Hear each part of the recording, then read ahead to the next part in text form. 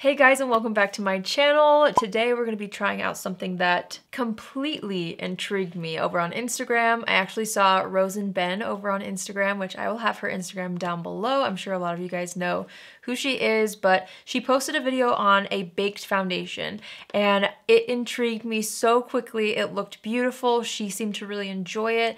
I immediately bought this baked foundation. I thought it'd be kind of fun to sit down and see what the hype was all about. I actually am not that familiar with this brand at all. So the foundation that I bought is from Laura Geller. We all are probably familiar with Laura Geller from this right here, the baked highlighter in the shade Gilded Honey, which I honestly don't get very much use out of because it's slightly too deep for me. But that's the only Laura Geller product that I've ever purchased. So I'm excited about this. I'm going to be trying out this Baked Balance and Brighten color correcting foundation. On the side of it, it says, I call this smart makeup because it adjusts to your skin perfectly each and every time. Apparently, this is supposed to balance your skin tone and brighten. It's a foundation that is supposed to naturally match to your skin tone. I mean, there are different shades. I picked up the shade Fair, but it's baked for 24 hours on terracotta tiles and hand finished in Italy. It's supposed to be weightless. It's supposed to apply with the ease of a powder but have the benefits of a cream. So I bought this. I also picked up two other things because I was kind of intrigued by this whole baked makeup type of thing. I've always really enjoyed baked products, so I wanted to just test these out. So I picked up the Baked Bronze and Brighten bronzer and then the Baked Blush and Brighten blush. So we'll get to that as well. But first, we're gonna try this out right here. I'm very intrigued. I just washed my face. I put on my basic moisturizer and then some sunscreen. So my skin is a little tacky. I tried to let my skin products sink in a little bit before trying this, but that's basically as set as it's gonna feel. So that's all I have underneath. Here is what the packaging looks like. So again, this is the shade Fair. I think it's beautiful. Look at that marbling in there. It almost looks like the planet Jupiter, doesn't it? I think it's so pretty. I'm really excited about this. I grabbed a clean brush from my freshly washed brushes. This is the ColourPop F29. It feels like a dense yet fluffy brush. I think that they make a brush that goes with this, but I didn't try it. So let's just go ahead and try this out. I don't know if there's a certain way you're supposed to apply this or not, but I'm just basically gonna swirl my brush into this. Oh, whoa. Okay, it picked up more than I thought it would.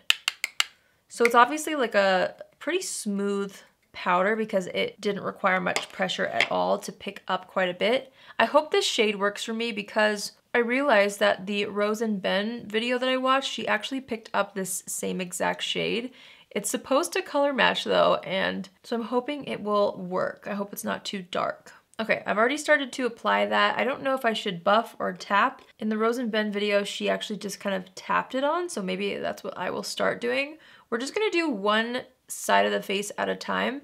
I can see that it's canceling things out though, can't you? I definitely think that it is starting to kind of cancel out my redness, but it still looks like my skin. So I'm just gonna keep building this up. I've always been a fan of powder foundations. I've loved the Bare Minerals Original Foundation for so many years, but I don't know if I've ever really tried a baked foundation. I mean, I love the Makeup Forever powder foundation as well, but that's a completely different formula than this. I'm taking this underneath the eyes too to kind of brighten that up. Okay, now that there's a bit of product on, I do feel like it would be okay to kind of start buffing a little bit of this into the skin. Okay, this looks very, very natural. I will say it's not completely covering like my larger red blemish, but it totally evened out the skin tone on my cheeks, which you can see over here how it typically looks. It definitely evened that out, smoothed it out, but it didn't like conceal it so much to where it doesn't look like my skin anymore. I think that's pretty. It doesn't have like a certain finish to it either. Like it's not too luminous, it's not super matte. I think it's kind of a satin, if I were to describe it. I think the shade works. I think it's maybe a tiny bit deep, but honestly, since the skin kind of shows through still, I don't think it looks unnatural. What do you guys think? Do you see a difference? It's kind of interesting, huh? I definitely see a more smoothed, perfected version of my natural skin. That's kind of what it's putting off. And it also really kind of smoothed over the pores right here too. I think it looks nice. I'm super interested to see how this wears too. So get one last look at the before and the after. We're gonna go ahead and start using this to kind of cover up the blemishes on the cheeks. See, it definitely does. Like it definitely color corrects and cancels out that stark redness that I personally have on my cheeks. which I really like. So I'm just gonna keep building this up until we have the same amount of product on each side of the face. And making sure to kind of press a little bit more on the nose to try to get some coverage there. You can really build up the coverage. I definitely think that it gives off a little less coverage than, say, a Bare Minerals Original Foundation off the bat. Because it is baked, you're gonna have that super finely milled formula, which is nice. I feel like it's pretty foolproof. And I definitely think I was able to build up the coverage that I want. It's not a full coverage, even if I've built it up quite a bit, but I don't think I would want a super full coverage with a formula like this. So it's exactly where I would be happy with it. Like I'd be happy leaving the house with this amount of coverage. It definitely covered up my redness and evened things out enough to the point where I feel confident in the way that my skin looks. I'm just putting some on the eyelid as well, since I'm not gonna wear concealer actually. I'm just gonna layer up a little more underneath the eyes. I actually think that looks really, really natural and really pretty. What do you guys think? I'm already really happy that I picked this up. Obviously we're gonna have to wear it, but the thing I'm so impressed by is how it doesn't look powdery on the skin at all. It gave just the right amount of coverage and almost could pass as my natural skin. That's something that I actually really love about powder foundations, and people who are not familiar with powder foundations are actually the most scared about this. Sometimes with powder foundations, of course, it depends on the formula, it depends on how much you apply, but usually for me, a powder foundation looks more natural than a liquid foundation because of the finish. A liquid foundation, it kind of alters the finish of your natural skin, so you have to kind of use a loose powder on top, and it just can look like a lot is sitting on your skin if you're not doing it right, where a powder foundation usually melts into the skin a little easier and has a little bit more of a natural look to it, which is kind of ironic. You would almost expect something opposite from a powder foundation, but this one specifically has a beautiful, very natural effect on the skin. I really like this. It blurs, it doesn't feel heavy, it doesn't look heavy, and I layered up quite a bit to get the coverage that I want. I don't know, I'm really happy that I picked this up. Let's go ahead and warm things up with the Laura Geller Baked Bronze and Brighten Multi-Purpose Bronzer. I picked this up in the shade Fair as well. Looks like it's the same packaging as the foundation, but of course inside we've got this beautiful swirly baked bronzer. How pretty is that, honestly? I'm very excited about this. I'm gonna take this on a clean It Cosmetics brush. I'm just gonna kind of dip that in, tap off the excess, and I don't wanna go too overboard with this. I'm hoping it's not too pigmented, kind of like the foundation where I can hopefully build it up. It looks like it's definitely going on very, very naturally. So I'm just picking up little amounts at a time and kind of pressing that into the skin. The thing that's nice about powder foundations too is you can go straight into your other powder products and you don't have to worry about it skipping, because unlike a liquid, you know, if you don't set the entire face, you risk a little bit of skipping if you use a powder product on top, where this kind of cuts things down time-wise in half. I think that looks very nice and natural as well. I'm gonna go ahead and blend this down the neck. Okay, now I'm gonna go back in with the brush we used for the foundation, and I'm just gonna sweep that across. I didn't add any more product to it. I just wanna make sure the edges of the bronzer are nice and blended out. I don't know about you guys, but I feel like this is a really nice looking foundation. It's so different than anything that I have. This was such an impulse purchase for me, but I'm actually really glad that I picked it up so far. Obviously, we're gonna wear it throughout the night and see how things hold up, but so far so good. All right, let's try out the Baked Blush and Brighten Marbleized Blush.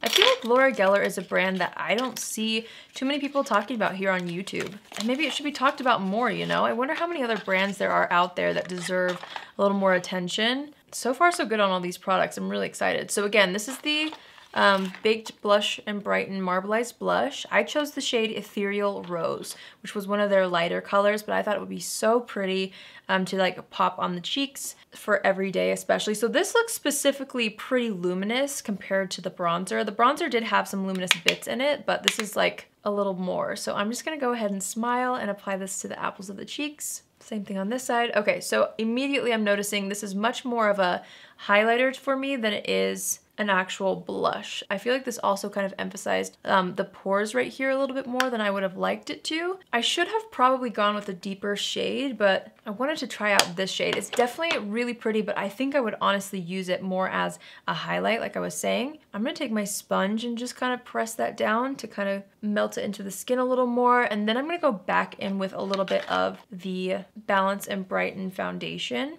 I'm just gonna go ahead and kind of sweep that right here. So yeah, it gave a little bit of color. It's not super blushy. This shade isn't anyway, in my opinion. I would definitely use it more as a blush topper, if anything. You guys probably know me and you know that I love a good wow factor with the blush. So I am gonna layer up a little bit more of another blush. I've been wanting to use this one again. This is the Pat McGrath one that I recently bought in the shade, what is this shade? Flirtatious, that's right. I'm just gonna take a little bit of this. It's a very natural color. It's a little bit more on the matte side. And I'm gonna smile and apply that to the apples of the cheeks, just right over the blush we just applied. But I still really love that sheen that that blush gave. Okay, let's just quickly finish up the look. I'm gonna fill in my brows. I've been using this brow pencil quite a bit, the Huda Beauty one. I just like how teeny tiny the applicator is. I forgot to mention, I don't think any of these Laura Geller products are new by any means. Let me see. Yeah, I don't know if it's new or not. It doesn't look like it is, but I think that's kind of fun because I feel like most of my videos, as far as products go, like new products, are usually pretty new to the market as well. It's not always just new to me. So I think that's kind of fun about this review. It's something that has existed for a while. Okay, for the eyes, I'm just gonna go into the bronzer and kind of throw this on the eyes really quick. I don't need too much on the eyes. I just want it to kind of tie in the tones. Same thing over on this eye. I'm taking that underneath the lower lash line too. And then I'm actually gonna try out the blush on the eyelids. Since it is so much more luminous than I was anticipating, I'm gonna go ahead and use it as like an eyeshadow. Yeah, see, you can see it's very, very luminous. Definitely something that I would, again, use as a highlighter over a blush, at least this color. Just gives the eyes a nice natural sheen. Okay, I'm just gonna line the waterlines really quick with my KKW Beauty nude eyeliner. Okay, and after that's done, I'm gonna just apply mascara. I'm gonna use my Maybelline Lash Sensational. I'm just gonna pop this on the top and bottom lashes really quick. Okay, and now that mascara's on, I'm just gonna wipe away any foundation that got on the lips. Let's do a fun pink lip. I wanna use my Tower 28 Shine On Lip Jelly in the shade Coconut. And I don't really use a lip liner with this usually. Not for everyday looks anyway. I think it tints the lips perfectly. I love this color too. Okay, let's step back and assess the situation. I definitely want a little bit more bronzer, just kind of at the back of the cheeks to sculpt that out a little bit more. We're adding what's left on the brush to the forehead and then along the jawline a little bit too. I think I'm gonna leave it at that. I really like how everything looks. I'm not gonna do a setting spray because I do wanna see how everything wears, so I'm just gonna go straight into my Benefit 24-Hour Brow Setter just to make sure my brows are locked in place. Okay, so that completes this look. We're gonna go ahead and wear this for the rest of the night. I'm definitely very impressed at how effortlessly put together I feel. I feel like that didn't take that long at all.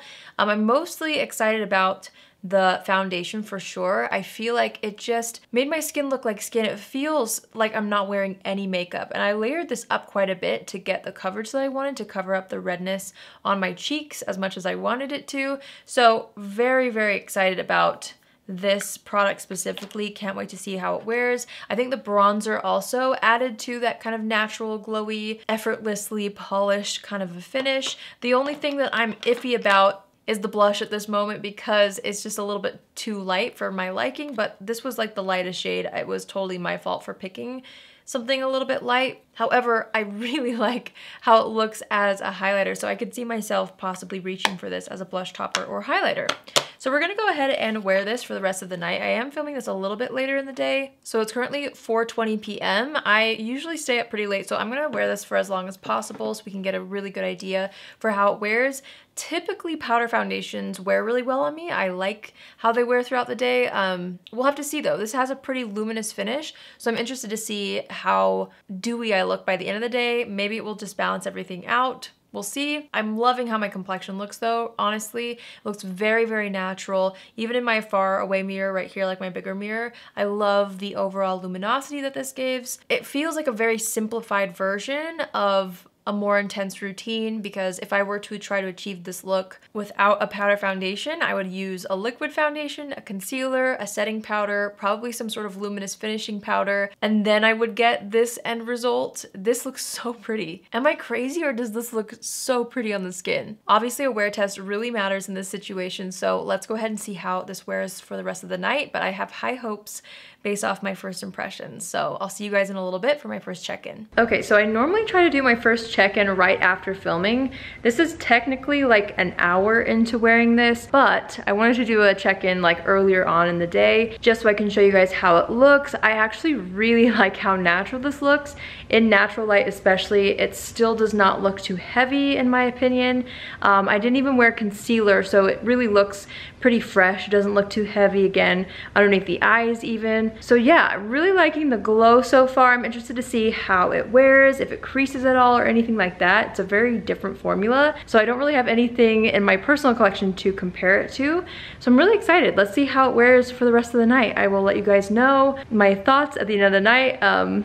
As far as how I feel about it, but so far so good in the first hour. I'm loving it. All right, you guys, so I'm back. It's currently 11 p.m. So honestly, I forgot what time I started this wear test. It was like 4 something, maybe around 5. So I've been wearing this for a little over 6 hours at least. And honestly, you guys, I really love how it has held up so far throughout the day. I was actually outside for a couple of hours tonight and I think it really stayed pretty balanced. Like it obviously has that glow, which was a given because it had a little bit of a glow when I first applied it, but it's really held up nicely. I feel like it hasn't really settled in my fine lines either. There's a little bit of settling, but honestly, very minimal compared to what normally happens with a liquid foundation. The coverage is still there. It didn't budge around my forehead. It looks very lightweight and still feels very lightweight on the skin. So if you can't tell, I'm very excited about this baked foundation. It surprised me actually, and I don't have anything quite like it. The only other thing that I noticed once I went upstairs and kind of saw myself in natural light, I do feel like when I applied this on top of like my moisturizer and sunscreen,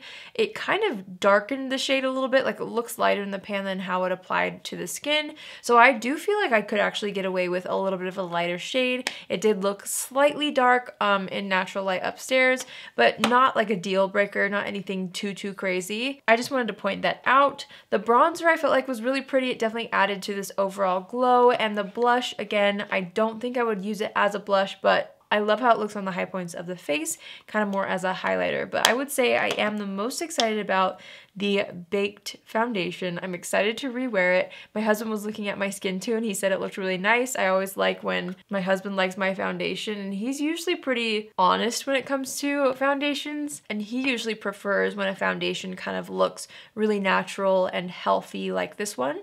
So yeah, I'm glad that I bought this, you guys. It was kind of fun for me to try something that wasn't a brand new launch and still something that adds to my collection. It just, honestly, there's so much to discover in the makeup world. It's kind of crazy. I did want to point out though, I felt like my pores were a little emphasized here. I think looking back though, it was probably a mixture of this blush that I applied there, and then when I tried to blend out a little bit more of this in the T-zone, I think I got a little carried away and applied a little too much, so it became more luminous in this area here. Honestly, it's not a deal breaker though, and I could probably just take my fingers and tap that out a little bit. Yeah, that totally worked. I feel like that just kind of picks up the excess oil. So I literally wouldn't even have to use a brush or anything, which is nice to know. Like if I was out and about and I just felt like I needed a little bit of a refresh, I could literally just kind of press my fingers and pick up that excess oil, and it's almost as good as new. I really like this, you guys. I hope you enjoyed watching this. I would love to know if any of you have tried this before in the past. What did you think about it? How did you think it looked on me? I would love to hear your feedback as well.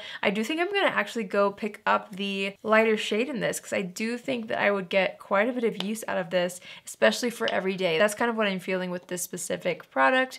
Is something that's going to be quick and easy and effortless for every day, not too heavy at all, really fuss-free. I didn't even wear concealer and it didn't bother me at all. I mean, you can still see like some of my darker circles under my eyes, but for that everyday natural look, I don't care if it's all flawless. So I'm really happy about this. If you're new here, hi, my name is Allie and I would love for you to join the family. You can do so by hitting the subscribe button.